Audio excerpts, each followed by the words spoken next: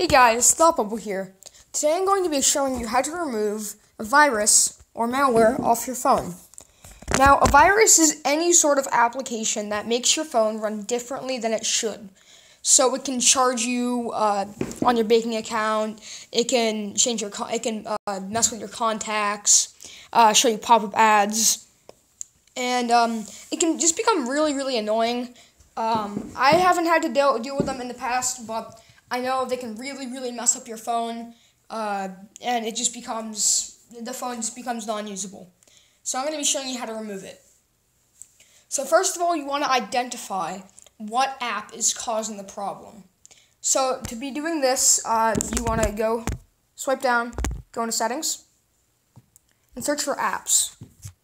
Apps or applications.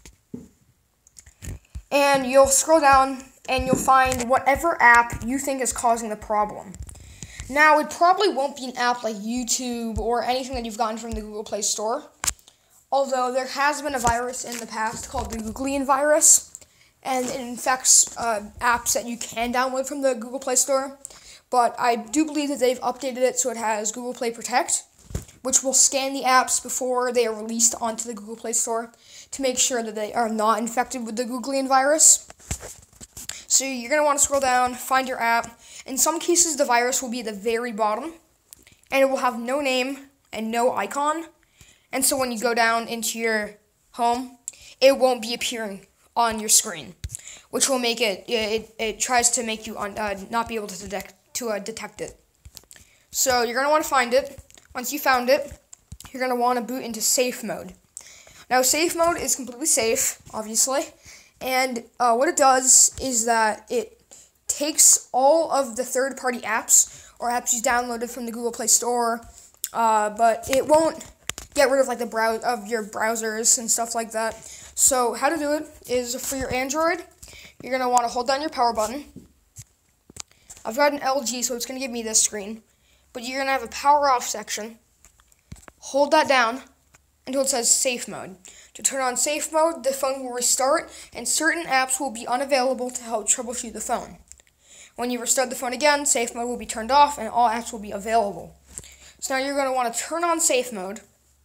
I'm not going to do this now, but it's just like your regular phone, except all your third-party apps will be turned off. And you also have a little signal down in the bottom left corner that will say safe mode in a little box. But otherwise, your phone will be completely the same. And then, again, you're going to want to go into settings, find your apps, and find the app that's causing the problem, and uninstall it.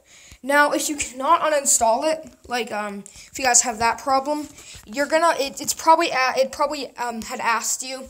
You might not remember, but when you installed the app, it probably asked you for administrator purposes. And what administrator does is it can basically just take over the phone. It has permission to take control of your banking account, your contacts, instant messaging, anything like that. It can take control of anything. So you're going to want to search up administrators, phone administrators. And so we've got mine here, Secure Teen, and Find My Device. Find My Device is to lock or erase a lost device. Obviously, you're going to need that. Don't turn it off unless it is a third-party Find My Device, which very well could be a malware or a virus. Then you should probably look into uninstalling that. Just make sure that you're not uninstalling the one that has come pre-installed with your phone. Secure Teen just helps me protect against viruses, stuff like that. So once you're in this screen, you're going to want to turn the apps that you do not want off. It's because those apps are probably a malware. If you've installed them here and they're an administrator, you're going to want to flip this off. Let's get out of the screen, and you should be able to go and uninstall them now that their administrator purposes have been disabled, so they won't have control of your phone anymore. So once you do that, uninstall the app. So I'll make an example. I'll go into this game, and you're going to want to press force stop first. That's going to stop everything that it does, and then you're going to want to press uninstall. Now, then you're going to want to go into your app trash. I've got one. And you're going to want to delete it here too, just to make sure that it's been erased off your phone. And if you've done that, it has probably been erased off your phone.